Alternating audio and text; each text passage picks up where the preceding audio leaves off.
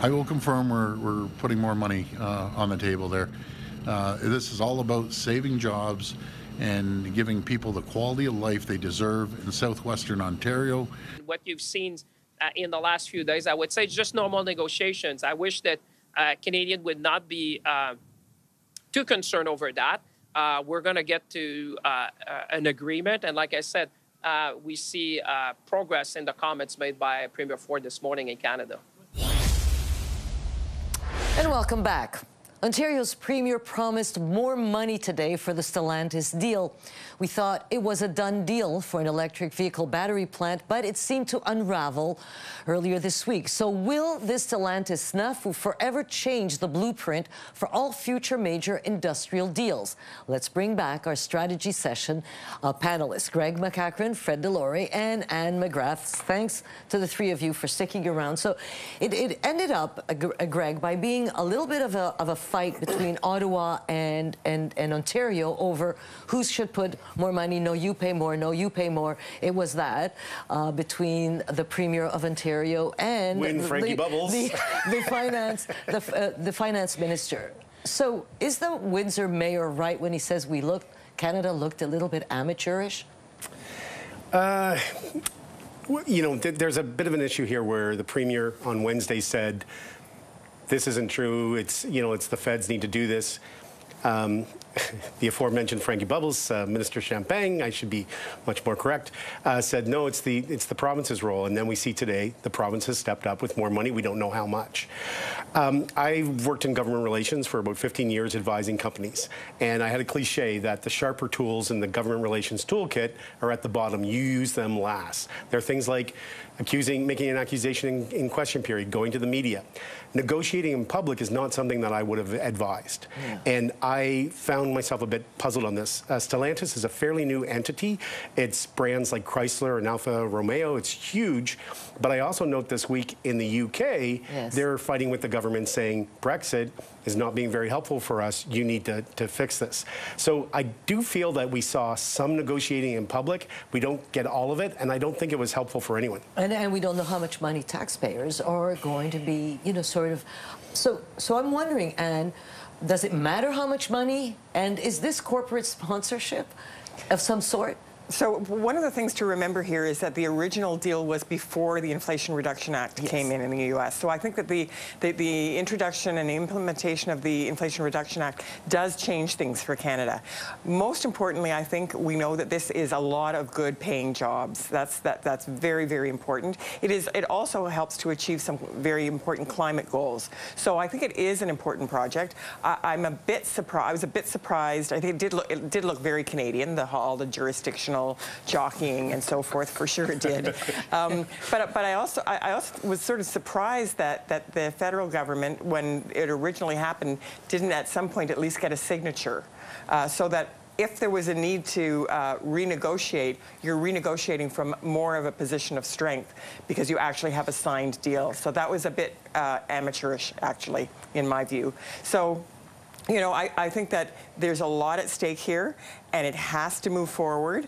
And I think that it is actually incumbent on both the federal and the provincial governments to do their part and make sure that those jobs are and at Windsor Essex, those jobs are really important in Windsor Essex. Yeah, absolutely. And Doug Ford is, Fred, one of the big cheerleaders of this project. And today we didn't hear him say, but he said, forget about political stripes. This is about saving jobs.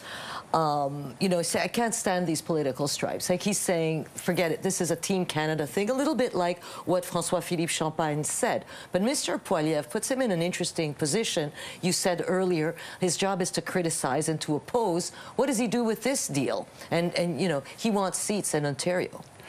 It is a major issue that Mr. Poilievre has, is his relationship with some of the provincial premiers. Most of the most of the provincial governments are conservative, and they're a lot of them, the ones who want to build these type of jobs, to create these type of opportunities, need to work with the federal government and have a relationship. So it puts him a bit offside with this.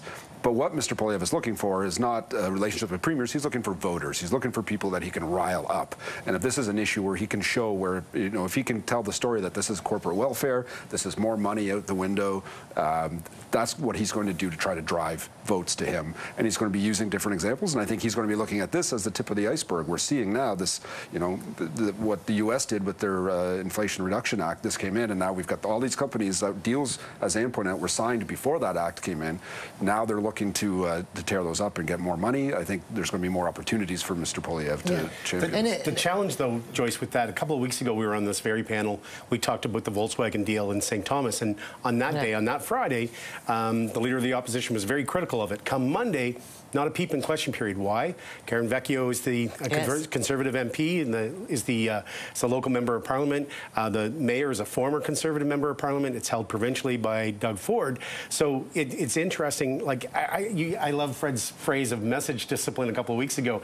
The message discipline for the Conservatives, as Anne pointed out earlier about the change in the one of a day, or just over a weekend in terms of this. So this is the difficulty for the Conservatives. There are places that they're going to win or need to win in Ontario, for example, in the next election. And how do you criticize these deals and not lose support?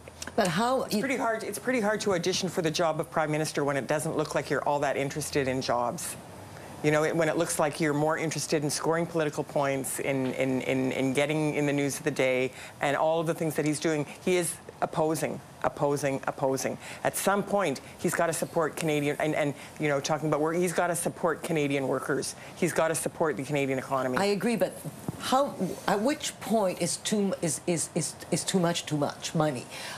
Canada cannot compete with the IRA, the Joe Biden's bill. It's impossible. That's $375 billion on the table. That's out of Canada's league. So, when does it become too much?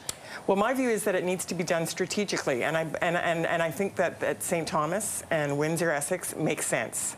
Obviously, you're not going to be able to compete at the same level as the U.S., but there are certain key places where you can compete and actually get the benefits of that competition. I think just throwing a pile of money out there willy-nilly would, number one, it would be ridiculous in terms of the money spent, but also it wouldn't work. I think that this way of doing it, like where it's a kind of, you know, you look at the region, you look at the jobs, you look at the climate goals, and how much you need to put on the table to have that happen, makes sense to me. Fred, I have 45 seconds left, but I want to hear this. Ontario gets 2 huge deals. Alberta gets nothing. How does that play? Well, look, it's about sitting at the table. I mean, Mr. Ford has developed a good relationship with the Prime Minister, and this is about working together. Danielle Smith's biggest federal ally is Pierre Poilievre, not Prime Minister Trudeau. So when you have different allies and different working relationships, you have different people getting different outcomes. Or is it because there are not that many Liberal votes in Alberta? Is that? I think if there, look, I think good policy is good politics. If there's something that could lead to jobs and do something, I think Mr. Trudeau would do that, as any Prime Minister would. That's unfortunately all the time we have, but we'll be talking about it. Apparently there's going to be an announcement next week on Stellantis. So Greg McCachran, Fred Delorey, and McGrath, thank you for being here.